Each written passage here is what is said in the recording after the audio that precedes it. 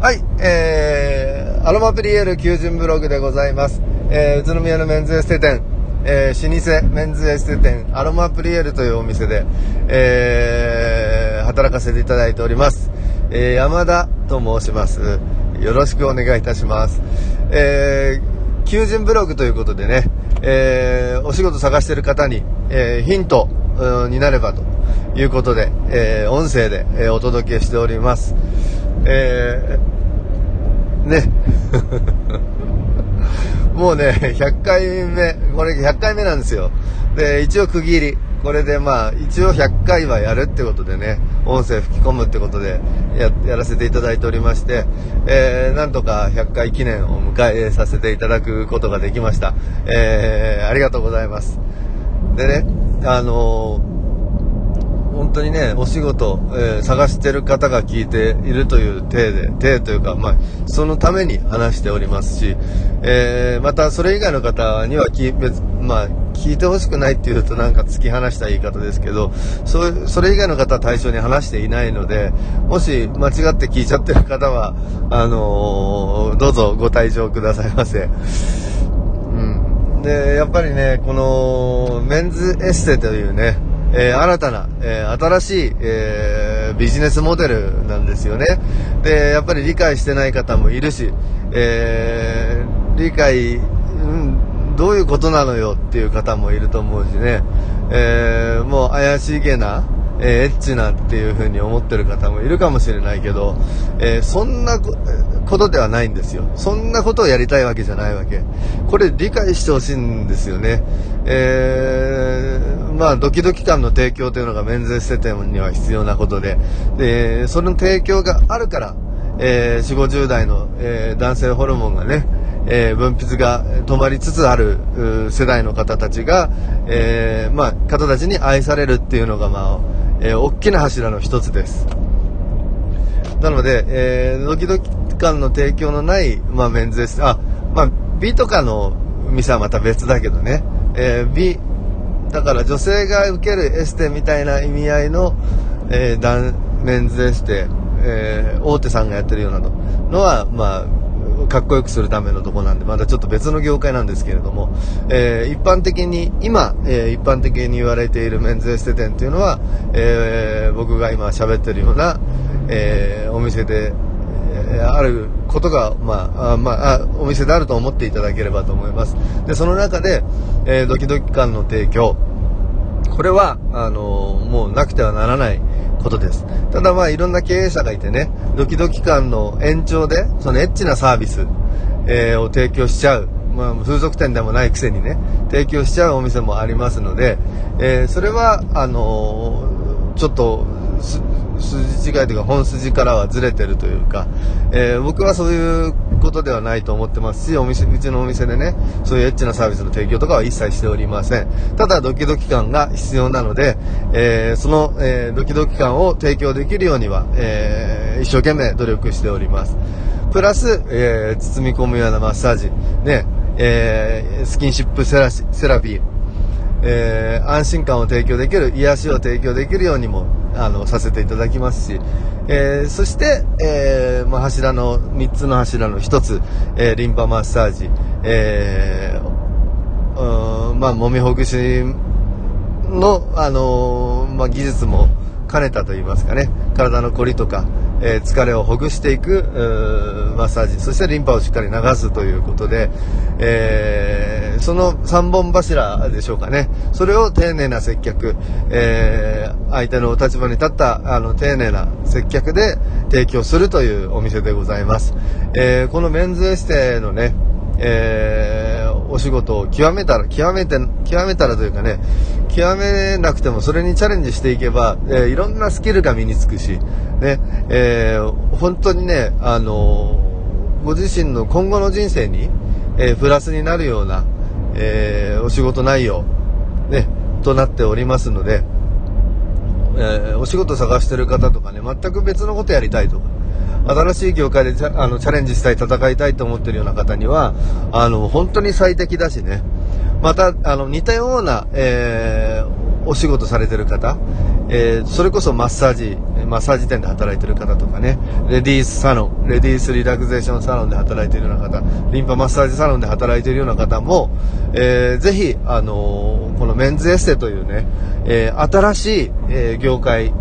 お知りになっていただいて、その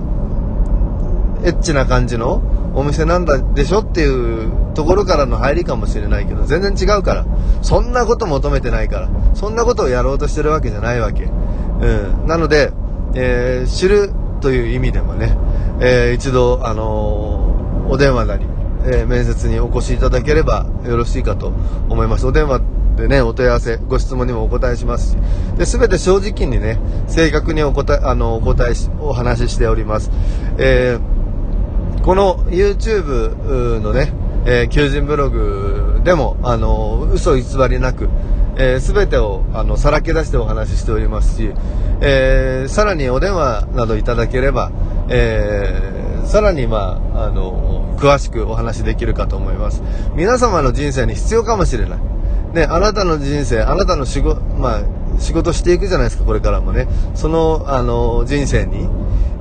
この業界、このお仕事、ね、プリエールでのお仕事が必要かもしれないから、僕は、真剣にね、こうやって話しているんです。で、もうね、これもしつこいですけど、一点の曇りもなく、この業界や、自分のお店に関して、自分のって言ったらあれかな、僕が携わってるお店に、アロマプリエールとお店に関して、一点の曇りもないですから、後ろめたさもないし、なので自信を持って皆様にお仕事しませんかっていうことを言えるんですね。なので、本当にね、この僕の話を、信じてみて、いただければ、何かお仕事探してるのであればね、信じていただいて結構です。で、やっぱりお話ししていく中でとか、お仕事していく中で、自分のやるべき仕事じゃないかなと思ったら、引退だってすぐできるわけだしね。やっぱりいろんな仕事のニーズがあると思うので、合わないなって思う方がいればね、それはそれですけれども、僕はもうなんつうのかな、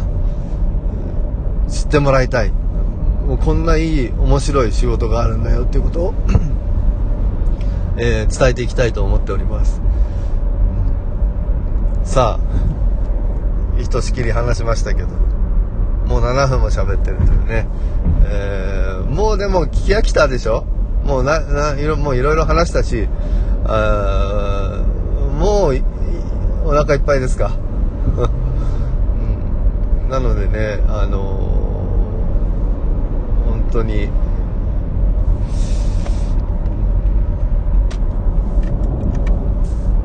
ただなんだろうな、いいお店っていうのも分かったよね。働こうとするならば、プリエールは選択肢の一つに入ると思います。うちね。で、宇都宮に関して言えばね、お店が結構何店舗かあるんですよね。10ぐらいあるんじゃないですか。よく知らないけど。で、その中で、各お店得意分野不得意分野とかねあると思うけど、平均するとうちが一番いいですよ。それはもう明らかだと思うんです。平均すればね、得意不得意あるけれども、なのでセラピストさんが一番働きやすい、平均を取るとね、一番働きやすいお店であるのは間違いないので、それはもう心配しないでね、僕の胸に飛び込んできていただければ、こんな変な言い回しするとまた変な人だと思われちゃいますけど、と思います。だから例えばね、安全性とかね、それこそまともさとか、とかね、ナンバーワンでしょ、間違いなく。なんていうのかな、お店としてのちゃんとした感じ、ちゃんとした運営とかもう間違いなくうちが一番まともだと思うしね。店長の人間性とかねこれ言うと他のお店の店長さんに怒られちゃうと思うけど、その辺はね、胸張ってうちが一番ですよって言えるところですね。それこそだから踏み込んだことしてないからドキドキ感は提供しますよ。しっかりとドキドキ感っていうのは大事だから提供しますけど、それはもう法律にのっとってね、特別踏み込んだことしてないし、特別風俗店のようなサービス、お客様を取るためにであっても、お客様に風俗店のようなことで満足させようということであっても、それはすべきでないと思ってるからやってないんです。する必要がないというか、すべきではないっていう。メンズエステ店はメンズエステ店として、やるべきことがあると思ってますので、そういった面でもね、摘発とかね、そういう心配もないし、そういう安全性、あとお客様の層もね、ありがたいことですけれども、ルール守ってくださる方がほとんどですので、それもうちならではなんじゃないかなっていう感じ、だと思います。なのでね、苦手な、いや逆にマイナス面も言っときますか。マイナス面というか、うちがナンバーワンじゃない部分、言っときましょうかね。それはだから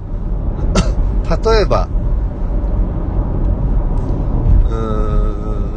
新人さんの新人さんの入り入りはナンバーワンじゃないですな、これは。もうそれはもう認めるしかない風俗店とかのコネがないしね、キャバクラとかそういう宇都宮のそういった、お水関係のコネクションがないし、引っ張ってこないしね、どちらかというとそういう決して悪い仕事だって言ってるんじゃないんですけど、風俗店の方とかをで運営したくないと思ってますので、より一般の、一般求人でね、いらっしゃった前向きで健康的な方を、採用したいと思ってますし、逆を返すとそういうコネクションもないので、そういう方を、横流しというか、引っ張ってうちでもやんないかいっていう風にはしてないので、とにかくね、でもこれは認めざるを得ない。新しい新人さんの入りが悪いという、それはでも逆にね、どんどこいろんなお店から、系列店とかいろんな関わりある風俗店とかから引っ張ってこれるお店は、それはそれでそのお店の能力だと思うし、やっぱ新人さんが入るってことはお店のにはプラスですからね。それはちょっと弱いところだから、声を枯らしてこうやって YouTube で喋ってるんですけども、あとはね、過激さとか踏み込んでもちょっと少々踏み込んでもなことしてもいいからっていうスタンスではないので、踏み込んだことってのは風俗店みたいな行為ね、それもやっぱりお店のスパイスになるかもしれないし、摘発の心配とかあるかもしれないけど、お客様には面白がっていただけるかもしれませんよね。でもそういうことはしてない。もっとね、高みを目指してるというか、メンズエステ店で、すべきことがある、すべき満足感があるっていうことでやってますから、そういう部分はやってないんですけどね。あとはそんなないよね。うちが1位じゃないところ、メンズエステランキングあれはあんなの信用しない。でもうちも載せてもらってるのであんなのとか言っちゃいけませんけれども、あれはあくまで宣伝媒体でね、宣伝方式、宣伝のサイトでございまして、だってあれ誰がどんな基準でランキングつけてるのかっていうのを考えたら分かることじゃん。見てる方がポチポチと投票してますか？なんかの第三者の厳しい目で投票してる風に見えますか？見えないよね。あれはだからランキング上位にする手段があるって感じで、うちは載せていただいて、宣伝のために載せていただいてるので、別に悪くない言えないしお世話になってるのでね、ただ上位にする手段を使ってないっていう感じでしょうか。だからあれは1位じゃないよね、確かに。あとはね、なんだろうな、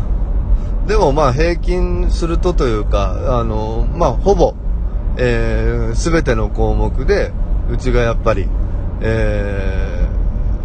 一番働きやすいわけですから、一番いいお店なわけですから、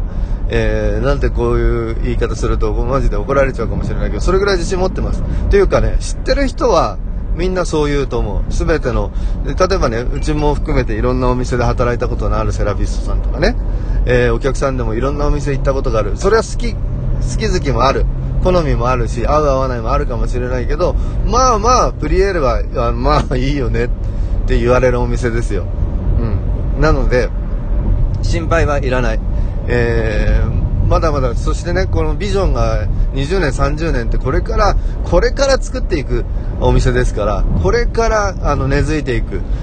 これからより価値を感じていただける、お客様方にね、お店になっていくわけですから、それのまだ一期生みたいなもんなんですよ。で、これからもメンズエステの、本当の重要性を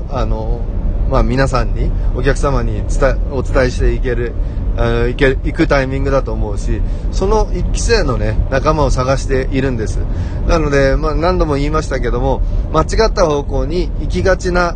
業界でもあった。なので、うちが正しいメンズエステの店をやって、しっかりお客様から、ご指示をいただいて、それで、まあ、うちがとか僕がっていうことは無理だけど、業界を変えるっていうことも無理なんだけど、業界を正常化している、お店の一つとして、輝き続けたいなと思ってますし、なんていうかな、それの本当ね、スタートの仲間を探してる。なので、そういう、まあ、この、お仕事探してる人全部聞いてくださいよ、ちゃんと。全て話してるんだから。俺の余計なよた話は聞かなくていいですからね。聞かなくていい回とかは一切聞かなくていいんですけど、しっかりとしてメンズエステとかプリエールのこと話してる回は全部聞いてくださいな。で、本当にその、スタートのね、仲間、本当の心のある仲間、これから輝いていく仲間をね、業界を支えていく、仲間を探してますので、ぜひ、来てくださいな。あなたのタイミングで結構ですからね。あなたのタイミング、まあ、数ヶ月後でも、1年後でも、遅いなんてことはないし、これから作っていく、新しい業界を作っていく、一人にね、なって一緒に努力していきましょうよ。僕はまだまだ、やり残したことがいっぱいあるというか、やり始めですから、いろんな試行錯誤しながら、失敗も繰り返しながらやってますけども、でも、やっぱね、もうこの仕事面白いからね、セラピストさんだったらもっと面白い気がする。直接ありがとうって言っていただける仕事だからね。まあ僕も、面白いと思ってやってますけどね。人に癒しを提供する。人を元気にさせる。不特定多数の方を元気にしていく。そんなお仕事ですから、こんな楽しいことはないし、直接、元気になったっていうのがね、目で見えるし、直接ありがとうって言ってもらえるっていうのもすごくモチベーションになるんですよね。お仕事の中ではやっぱり直接、エンドユーザーの方から、ありがたいとか感謝とか言ってもらえるない仕事も結構いっぱいあるじゃないですか。そんな中でね、ほんと自分の施術、自分のサービス、自分の思いがね、直接跳ね返ってくる、感謝の気持ちで跳ね返ってくるお仕事なので、本当にやりがいがあります。本当に僕セラピストやりたい。私だけど、できないので、もう皆さんのお力をお借りして、その代わり変なことに絶対しないからね、プリエール働いて、それこそね、これも言ったけどしつこいけど、なんつうの、常識的じゃないような方は怒ったりもしますよ。非常識な立ち振る舞いをしちゃうような勤怠なんかも含めて、それはだって社会人としてダメなことは言わせていただきます。ただ何の話、何を言いたかったんだっけ俺はただ悪いようにはしない。絶対悪いようにはしない。ちゃんとサポートするし、ちゃんと輝かせます。しっかりと、楽しい仕事だ、いい仕事だって思っていただいて、自分の大切な時間、あなたの大切な時間を、充実させることをします。充実させることになりますから、もう信じてみてくださいな。で、信じるっていうのもね、能力って言いますけど、あとは信じる、目を持つ、いい笑い判断できるっていうのも能力ですけどね。この僕の話に、いいと思うよ。嘘ついてないし。だからね、これ信じていいから、しっかりサポートするから、ぜひ、いらしてください。一緒に、この業界をね、新たな、正しい、かっこいい業界として、作っていきましょう。ということで、もう、すごい、もう終わりますよ。20分も喋っちゃったよ。ね。じゃあ、またお会いしましょう。メールでも電話でも何でも OK だしね。経験者、未経験者問いません。未経験の方、ぜひお待ちしております。経験者の方はすぐデビューできるからね。ぜひ、ご応募お待ちしております。では、失礼します。またお会いしましょう。